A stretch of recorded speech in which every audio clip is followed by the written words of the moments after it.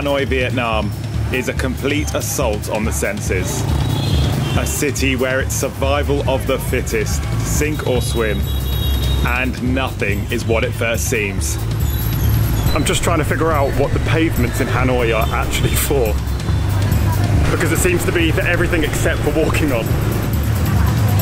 This is a city where local life bleeds out onto the street, making the sidewalks one of the main attractions. It's used for parking, for selling stuff, for cooking, for eating. There's just no space to actually walk on it. This is the workplace, the living room, the kitchen. The local people are a product of their environment.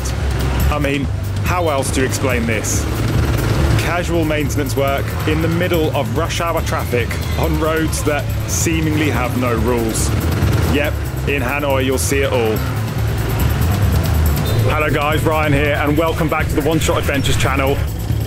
And these are my first impressions of Hanoi, Vietnam.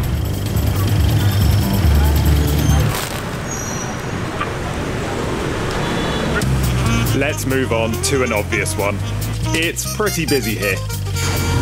Hanoi has a population of 7 million people, with an astounding 5 million motorbikes crowding the roads.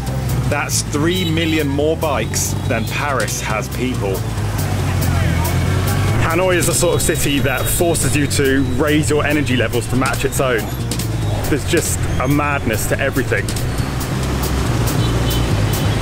Got to try and cross the road now, which is no easy feat, let me tell you that. Okay, go, go, go.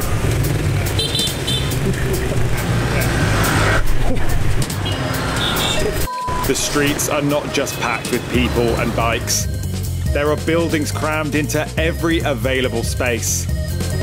You can even find a residential street which is built right on the edges of a railway line, where the train barely has enough room to squeeze between people's houses. Funnily enough, the city that Hanoi reminds me of the most is Paris. Now I know that sounds crazy, but let me explain. France first colonised Hanoi in 1873, and the influence is still clear today.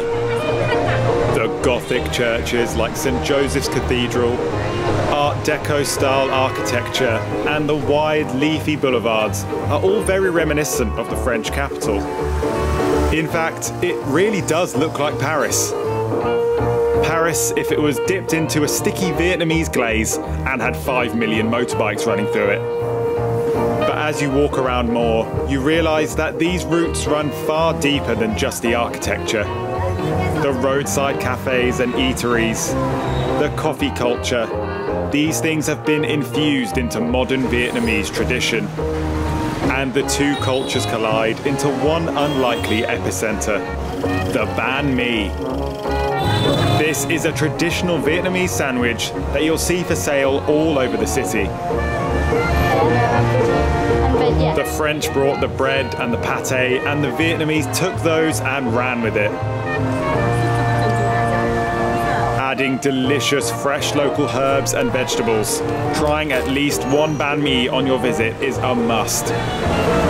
So this Bahn Mi with all the trimmings cost 25,000 dong, which translates roughly as 80p in pounds. Very good deal. Oh, and that's another thing about Vietnam.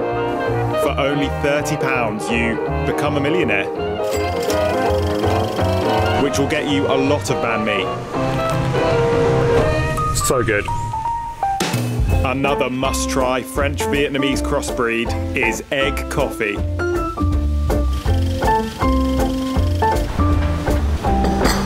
A combination of whisked egg yolk, sugar, condensed milk, and of course coffee. It's actually more like a dessert.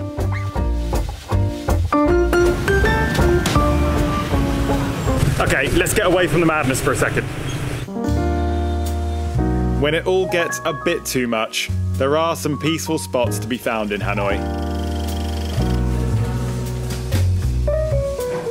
The many rooftop bars offer an interesting perspective on the chaos below. And once you're above the sea of buildings, you can catch some really lovely sunsets, which goes great with a drink in hand. There are also some much quieter back streets with cafes hidden from view. In fact, you really have to know where these places are. There are a number of amazing spaces to get some work done, or just to sit down, relax, and escape the madness outside. And if you're looking for a bit of nature, you can find Hoan Kiem Lake right in the middle of the city, which is also a great place to see some of Hanoi's Chinese heritage on display. The Jade Mountain Temple is yet another example of a cultural blend, fusing Confucian and Taoist beliefs with a tribute to a national Vietnamese hero. And that was my first impressions of Hanoi. A crazy, amazing city and a great introduction to our time in Vietnam. Over the next 5 episodes, we travel all over the country, seeing remote waterfalls in the far north, beautiful rice fields, caves, and everything in between. So make sure you get subscribed, and I'll see you next time.